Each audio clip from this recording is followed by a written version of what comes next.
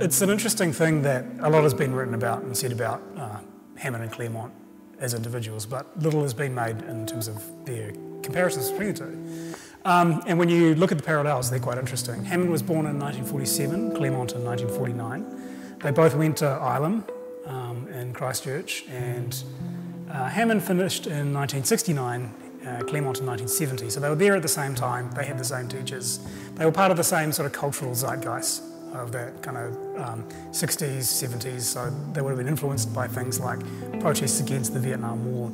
I think it's really interesting to look at them together because you sort of see these two really masterful painters who are both widely celebrated in the New Zealand art scene. I think there are kind of interesting differences in the way they make paintings as well. You know, like Claremont is really held up as New Zealand's sort of leading example of expressionist painting.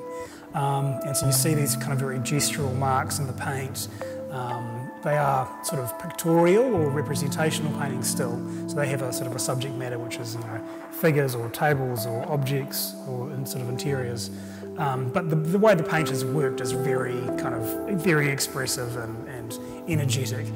In the case of Hammond, you do see there's much more sort of precision and control in the brushstrokes that he makes. It doesn't have quite that same expressive flair, but there is something very remarkable and free about the way he paints at the same time. I think both artists, there is something quite anarchic about the way they use paint. So in Claremont there's these sort of very gestural paint marks and sort of splatters and sort of energy. With Hammond it's more to do with kind of paint runs that sort of run down the surface of the canvas. So they bring this sort of quite anarchic quality to the work of both artists.